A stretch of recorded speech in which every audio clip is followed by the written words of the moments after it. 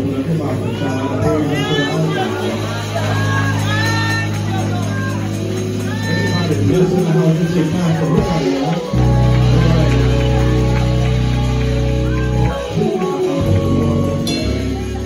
For this opportunity to come and to be with you all tonight, I bring you greetings from the Premier Praise Our Church of God in Christ. Well, we are the church that won't judge you where you are, but will love you where you need to be. We are 8708 strong. I honor the Lord on tonight for our distinguished Bishop Gerald Hawkins. Honor you, man of God. Amen. Truly, he is a father and a general in our church. And it's just a blessing to be in your presence on tonight. Can we just thank God for our bishop on tonight? Amen. To his cabinet of administrative assistants, superintendents, pastor, elders, ministers, and all the brothers on tonight. We thank God for our supervisor in our absence. Amen. Mother Nord. Amen. If you was here on last night, she shared with us that today she was laying to rest her beloved sister.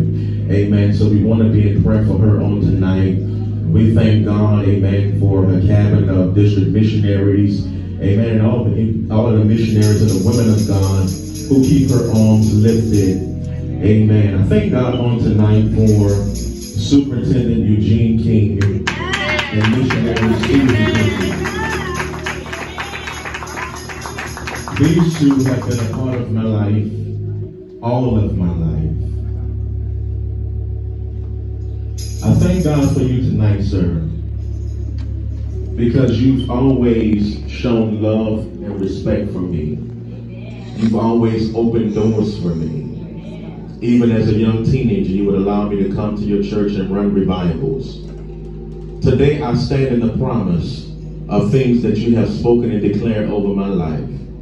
Eyes have not seen, ears have not heard, neither has it entered into the hearts of men the things that God has prepared for you and your wife on tonight.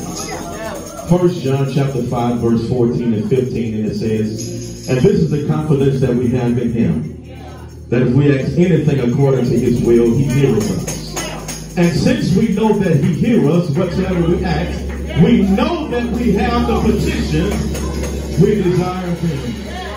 And so tonight I come with these words of encouragement for you. Lord, do it again.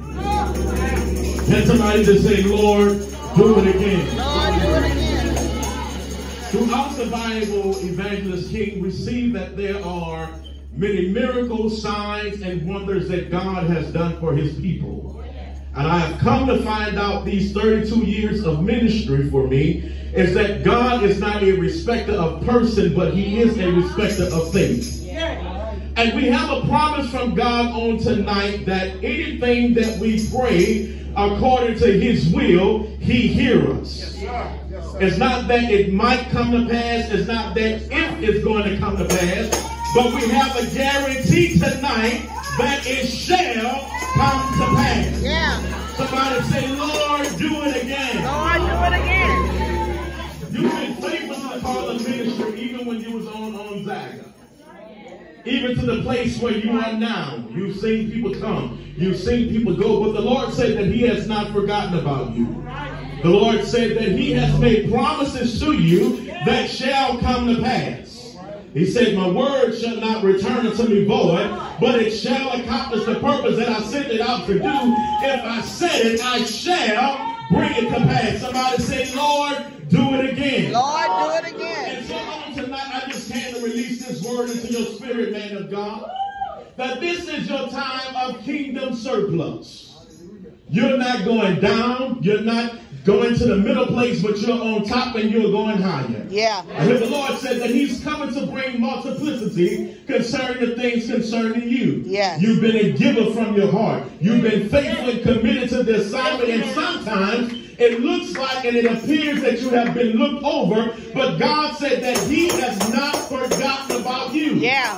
The Bible says, and the first shall be last, and the last shall be first. Yeah. Even in your older age, God said that I'm going to bring to pass the promises that I have declared over your life. I don't know what you believe in God for.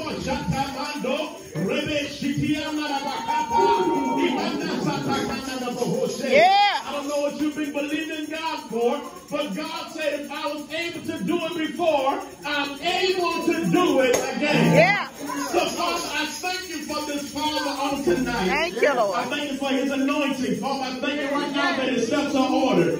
Father, I thank you right now that you're giving him life and good health. Yeah. In the name of Jesus. Father, I thank you for Thessalonians. Thank you, Lord.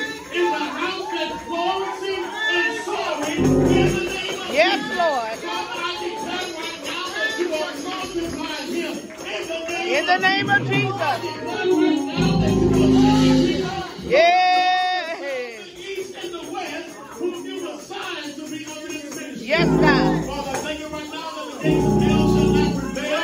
Every word curse is canceled. Yeah. It's destroyed. My Lord said that. Thank you, Lord. We declare right now that it is so. Yes, and God. It shall not be otherwise. Thank you, Lord. In the name of Jesus. In the name of Jesus. I leave you with these words. Every time you've asked him to do something, he's always done it. Yes, If God. he was able to do that, he's able to do this. Somebody shout, Lord, do it again. Lord, do it again. Shout one more time, Lord, do it again. Lord, do it again. Now take this for yourself. Whenever prophetic word is released in the house over somebody else's life, the promises of God are received by faith. So if you have enough faith the size of a grain of mustard seed to believe that he can work a miracle for him, he can work a miracle for you. I declare healing over your life right now. I declare freedom right now. Lord, do it again. Lord, do it again. Do it again. Yeah.